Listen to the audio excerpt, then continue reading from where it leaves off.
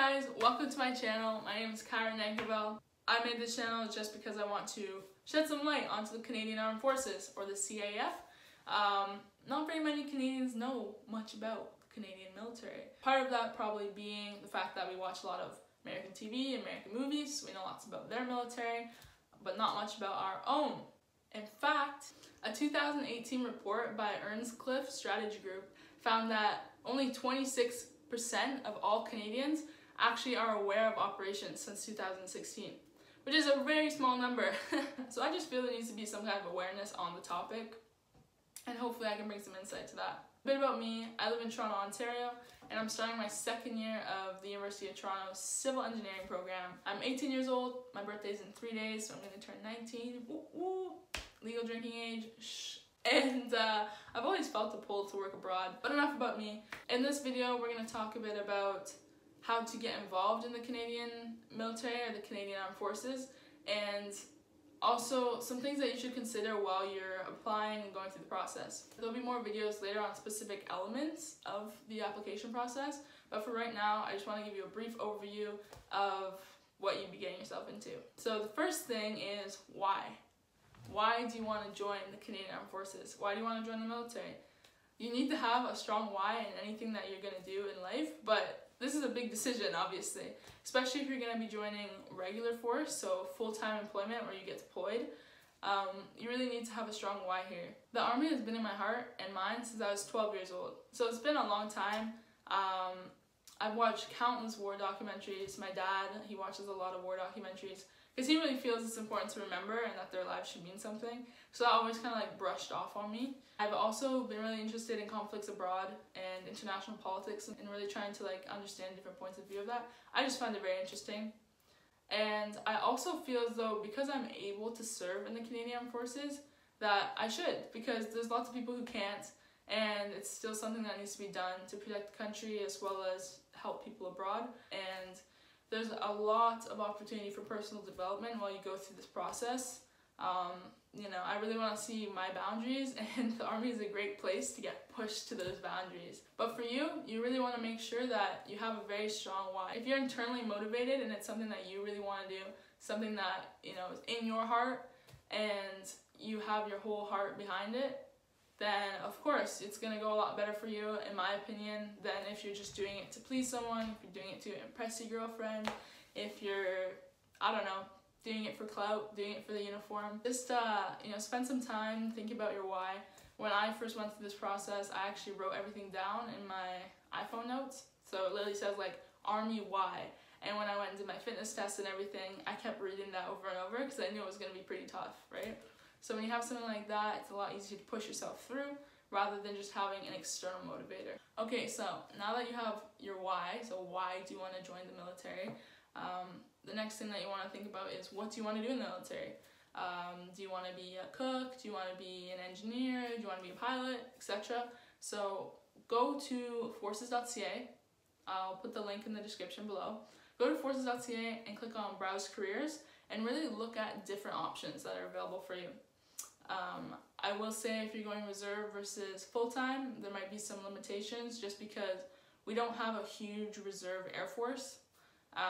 So I know that there's more opportunity in reserves for Army, especially, and some Navy jobs as well. So I might limit your choices, but it says all of that on the site. Just go look, watch all the little videos, and kind of figure out what fits best for you. When I was going through this process, I looked through a lot of different roles. Like I said, I've been interested in doing this since I was like 12. Obviously you can't join when you're 12, but I actually remember looking through the whole website, and I watched every single occupational video.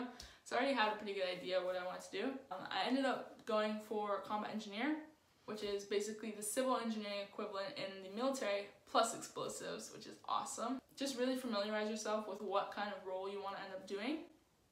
There's a lot of options. I think there's over like 100 different jobs available in the Canadian Armed Forces. You want to narrow it down to your top 3, because on your application it's going to ask for your top 3 occupations. You're going to be asked to rank them. What's your favorite to least favorite? Make sure that you go through all of them, see what education is required, make sure you meet the requirements. Check out what additional training is available.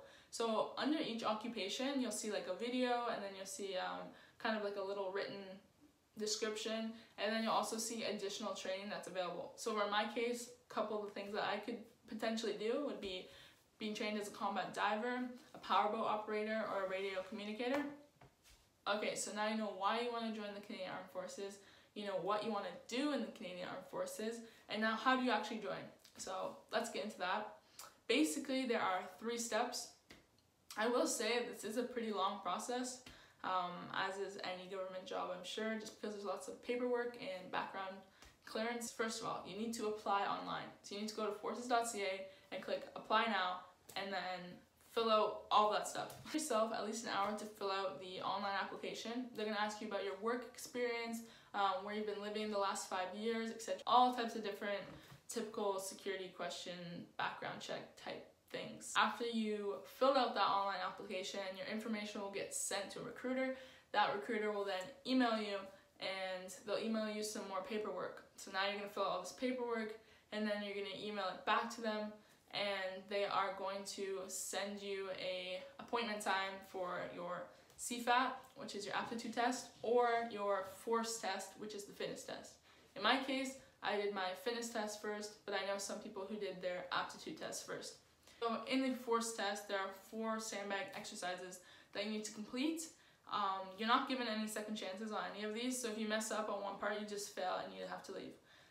So keep that in mind. Really pay attention. One thing that stood out for me when I was doing this evaluation is the fact that the sergeant was making the point of saying that this is a test of your ability to follow instructions, not just how fit you are. So that's very, very important. It's a test of how well you can follow instructions. Please listen when the guy or girl is speaking, okay? Because it's really important. Some of the exercises are a little bit tricky. The one that's actually failed the most is the shuttle run. I found that one the easiest personally, but I know why a lot of people fail. It's because there's like a sequence to it. Just pay attention when they're talking and you'll be fine. So the 4 exercises, okay, in no particular order, I'm just going to kind of talk about them briefly. I will make another video on all of them in grave detail, so don't worry, but this is just kind of a look at what you're getting yourself into. Okay, so the sandbags are about 45 pounds, okay? So if you haven't worked out with that kind of weight before, make sure you get yourself to that point where you can lift and carry that kind of weight. The first exercise is a loaded sandbag carry. Another exercise is the sandbag lift. So that was the second exercise. The third exercise is a shuttle run. So now what's the next one? The 4th exercise is a drag. This is simulating you dragging someone who's been wounded or shot, okay? I thought the test in general was pretty difficult, to be honest with you. Like, I felt like I wanted to quit a few times, and I've played a lot of sports in my life and stuff, so I'm not new to like physical activity, but I underestimated how tiring that is. So don't underestimate it. It is tiring. I know it's not your typical do 100 sit-ups, do 100 push-ups type of test, but it's still challenging, and I know some people would disagree with me, but our training group went from this to this. It was literally cut in half. So it's important to come into that mentally tough and be able to push yourself through. Alright, so that's the fitness test. Now, the aptitude test. The CFAT is a multiple choice test. Each question has 4 possible answers. So the CFAT test has 3 parts. It has a verbal assessment, a spatial awareness section, as well as a problem solving section. The first part tests your English skills. There are a couple different types of questions that you can be asked. Synonyms, definitions, and relationship type questions are common. So that's part 1. Part 2 is the spatial analysis. Part of the test is taking a cube that's put together or some 3D object, and then the sides will have different patterns on them. And then it's unfolded, and you have to pick which one would fold up in your mind to make the original. So the third part of the test is problem solving. Please, please practice your multiplication, long division, and converting percents to decimals and decimals to percents before you try this. A lot of people who wrote the test with me afterwards when we were talking about it, a lot of people ran out of time and had to guess a lot of the questions, so just make sure you're moving yourself at a fairly steady pace. Don't freak out about it. Everyone who I wrote it with passed. I don't necessarily know if they passed for the occupation, but I know they all passed the test. And you only get 2 chances in your lifetime to write this test. So study, study, study, study, study, study, study. Okay, now, third thing you have to do to join. You need to pass a medical and an interview. So in your medical, they're gonna look for things that would prohibit you from doing your job. So for example, if you're colorblind, but you wanna be a combat engineer, you can't do that occupation simply because the explosives are marked in different colors. And if you mix up the wrong colors, you could end up killing yourself, but also a lot of other people. So be honest on your medical, please, because it matters. They're not gonna reject you necessarily for different things, but they might simply just say, you can't do this specific role, but you could do this. So you could still be in the military, you just might not get your first choice. The interview, we're not allowed to talk about the interview.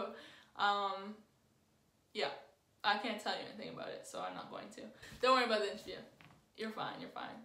So that's how you join the CAF, the Canadian Armed Forces. You need to do your aptitude test, the CFAT. You need to pass a physical test, the force test. You need to pass your medical and your interview.